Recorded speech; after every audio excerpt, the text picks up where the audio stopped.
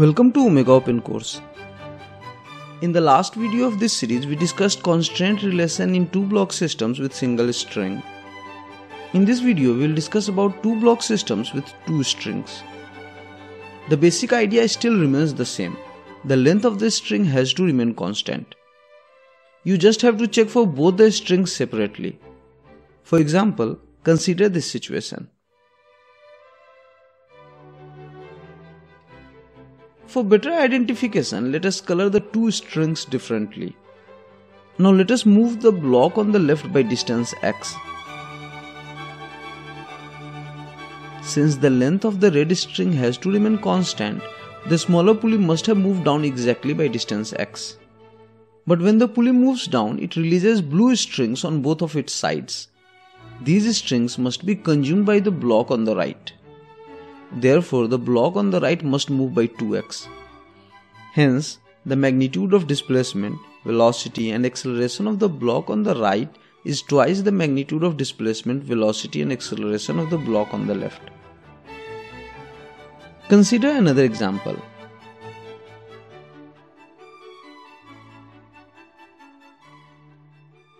Let us first change the color of the two strings. Now move the block on the right by x.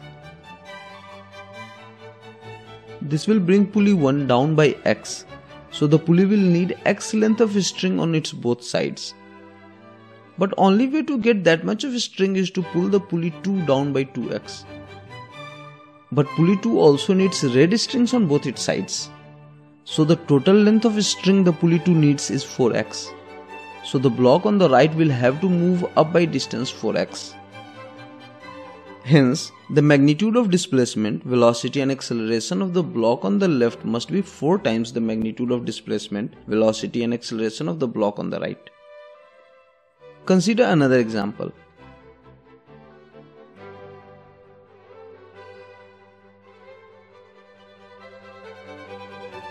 Let us move the block on the left by distance x. It will pull both the red and green string down by distance x. The red string is connected directly to the pulley. So the pulley will move up by distance x. The pulley will pull the green string on both its sides by distance x. So the bigger block consumes x length of green string while the pulley consumes 2x length of the string. All this string must be provided by the smaller block on the left. Therefore, the smaller block must move up by 3x. Thus, the magnitude of displacement, velocity and acceleration of the smaller block is 3 times the magnitude of displacement, velocity and acceleration of the bigger block. I hope this video helps you understand constant relation of two-block systems with two strings. In the next video, we will discuss two-block systems with 3 strings. String constraint cannot be learned properly unless you solve a large number of questions on it. Unfortunately, in the books available in the market, the questions of string constraint or motion constraint are scarce and scattered. To resolve this problem, we have prepared a mini book which focuses entirely on string constraint and motion constraint. This book explains string constraint using several illustrated examples. It also explains different methods used to write constraint relations, like by inspection, through concept of approach and separation velocity, using conservation of energy, and by writing constraint equations.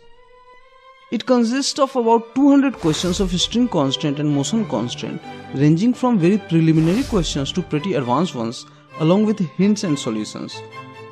No matter at what stage of preparation you are, this book is very helpful. You can buy this book from Amazon. The links are given in the descriptions below.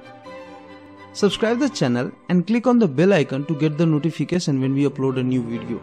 Thank you for watching.